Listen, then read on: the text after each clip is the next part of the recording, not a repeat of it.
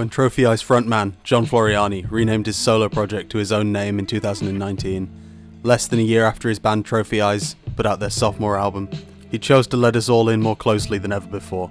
And while his work in Trophy Eyes isn't impersonal, this new era of solo work provides an intimacy to Floreani's state of mind that we've rarely seen in quite the same depth before. After releasing 2 singles, Echoes and Oh Brother, he released an 8-track, 26-minute long mini LP entitled Sin. In this video I'll discuss why I believe that title is so important to this project, but first off, let's define the concept itself. What does it truly mean to sin? At a base level, crimes are your offences against the laws of man. Sins are your crimes against God. They're the mindsets and actions that count against all of your good in the afterlife, potentially halting your progress past the pearl-encrusted gates of heaven. Commandments are the written rules of your God, and when you break those, you have sinned. In certain religious groups, sins are irredeemable. In others, confessing your crimes and admitting your wrongdoings is enough to absolve you.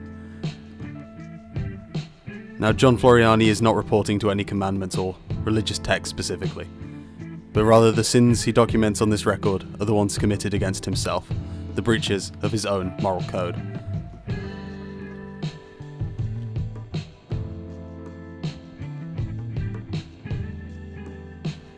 The record opens with Oh Brother, where John sings about the end of his relationship with his brother.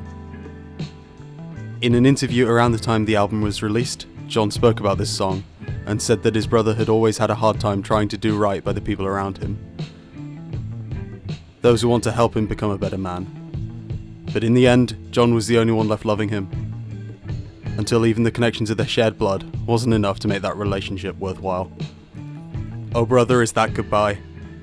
It's John Floreani prioritising his own mental health over a family member who isn't returning the effort. The lines, "I'm the only one who understands," and "We were dealt a bad hand, but I made good with what you couldn't do," also say to me that he sees the same issues in himself, but that he's making progress where his brother failed to make any. Echoes is arguably the opposite. Where Oh Brother is about love running out, Echoes shows that time can bring around a separation in a relationship, even though they wish it didn't. As the song focuses on the home John and his girlfriend, who is originally from Texas, shared in Sydney for a short while before she had to move back stateside. After she left, John was stuck with the memory of their time together and the furniture they shared. Just an empty house that had until recently been their home, even if only for a short while. Those echoes aren't the silence that comes around after a relationship fails, but rather they're the memories that keep bouncing around their heads during their time apart.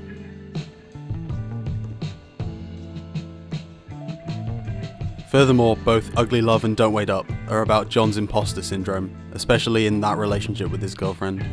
He just can't bring himself to realise that she likely loves him because of who he is, not despite it. He's worried about disappointing the woman he loves so deeply, and wants to try desperately not to let her down, but yet can't seem to help himself from staying out all night or flying away on tour.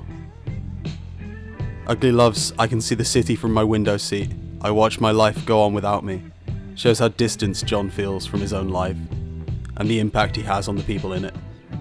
Like if he were no longer there, nothing would change.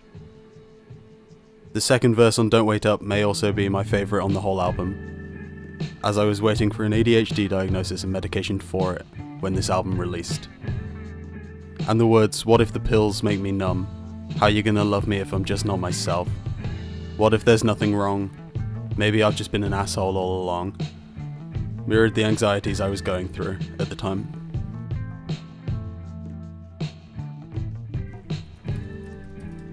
The track Cocaine on the surface feels like it's just a song about John's drug habits, but I think it's something more. This song's saying that these feelings, "I'm gonna change the world baby, wait and see," they're about finally being satisfied with his life, with where he's going, and that he believes in himself, and that sensation is as good as the way these drugs make you feel. The faux success that these substances can provide feel like the true success he's experiencing.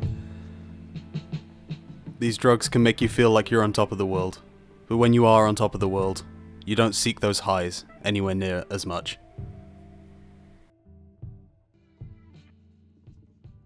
Much like on Oh Brother, John draws parallels in I Don't Want to Be Here Either, but this time between a friend who's in a dark place in their life, struggling with depression and existential issues.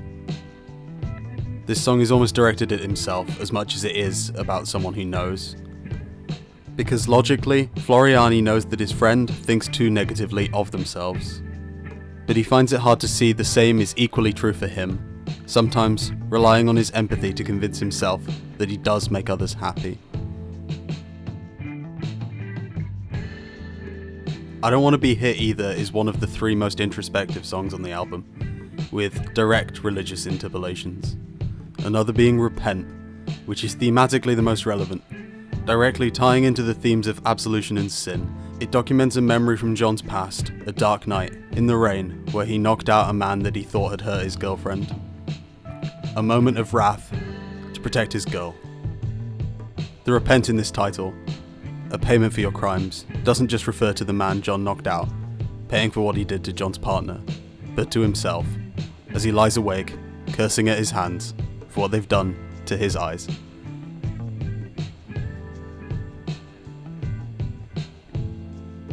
Before the Devil Knows I'm Dead dives into John's anxieties about his life and explores how his girlfriend's Catholic views clash with his own.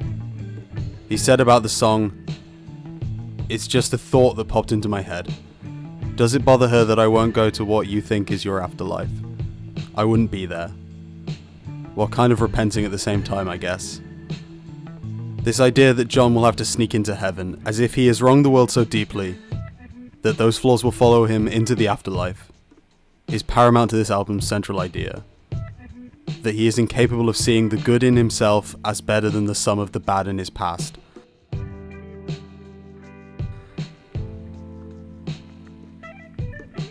Although the last track certainly implies that he doesn't believe in a god, I truly can't know to what extent he actually is religious. Although John has said, "I grew up Catholic, but would consider myself a nihilist, or at least an atheist or agnostic atheist. Existential pagan, I don't know. Whatever you please." So maybe he doesn't even know himself, but the stories told in his words on this album document the sins John Floreani sees in himself, and through that lens these 8 tracks are his confession, and this record is his absolution. Every time you choose to spin this record, you find yourself on the other side of the booth. You hear his story and reconcile him with his sin.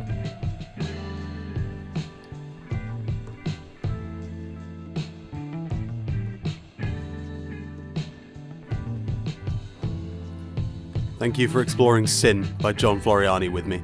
If you found this video interesting, make sure to like the video and subscribe with notifications on for more like it. You can join the community and discuss this video on the Discord, that link is in the description and the pinned comment. If you found issues with this video, please let me know. I had help with the script this week from Aleshin. His feedback and additions really helped out. If you want to support the channel, you can buy a shirt. Last week I covered Take This to Your Grave by Fall Out Boy. The feedback on that video was amazing. It'll be linked at the end if you missed it. Thanks again, and I'll see you next time.